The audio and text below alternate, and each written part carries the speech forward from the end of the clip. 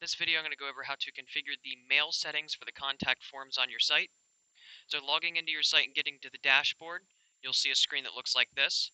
On the left hand side, you'll see a bunch of buttons. The one we're looking for is contact, generally shows up right around here. Clicking on that button, it'll show a list of all the contact forms on your site, and we can configure each of them. So just click the name of the contact form you want to configure. It'll bring up a bunch of settings, and we want to click the mail tab right here. So there's a couple fields here that we can work on. The first one is to. This to field is where the email is going. Whenever somebody submits the form, this is whose email is it going to show up in.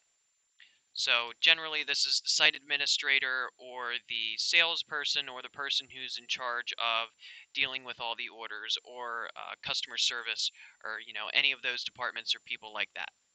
So the default is the site admin email. You can put in an email address here if you wish. I'll show you where you can change your site admin email later. These are really nice in that if you change your site admin email for any reason, you don't have to go through and change all your contact forms. They'll all update themselves.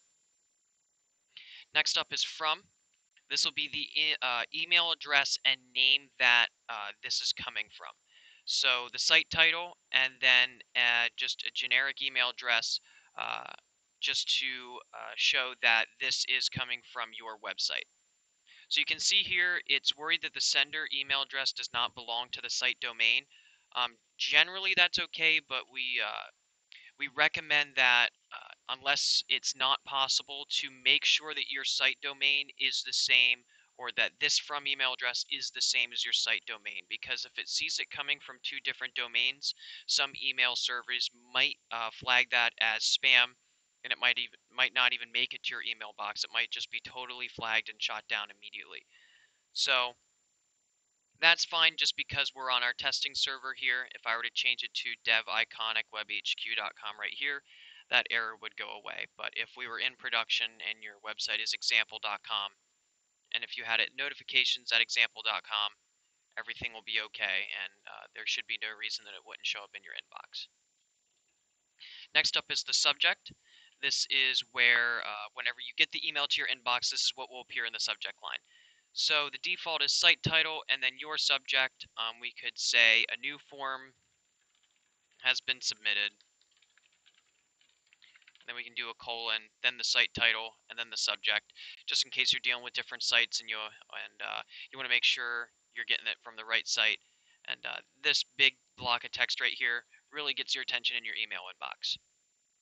Next up here, additional headers. This is where we can do a reply to email address.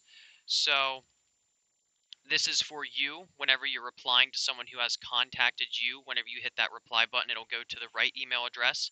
It won't go to the notifications at example.com address. So it's just reply to, just like that, and then we put in the brackets the email address that the person has entered. Down here we have the message body. This is where the actual message, the contents of the contact form that they just filled out, will be sent to you. Up here, you can see all of these little things in brackets. These are fields in the contact form that are named.